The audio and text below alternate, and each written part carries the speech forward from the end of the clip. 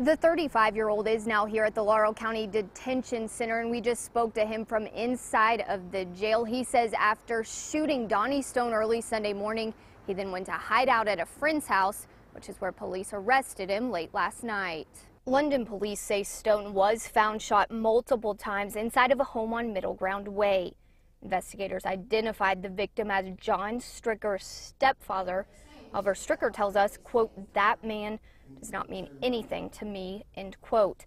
Family members tell us Stricker, who is now facing a murder charge, suffers from mental illness and had stopped taking his medication.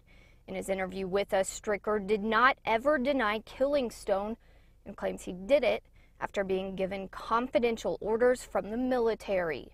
Shot him today at 2:25 a.m. that morning for his death.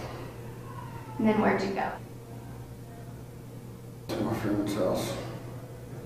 Is that where police found you? I have no clue how they found me. Do you regret at all what you did? Nope. Neighbors living around that house where police say the shooting happened say they are relieved to know that Stricker has been caught and is now here at the jail. In Laurel County, Hillary Thornton, WKYT.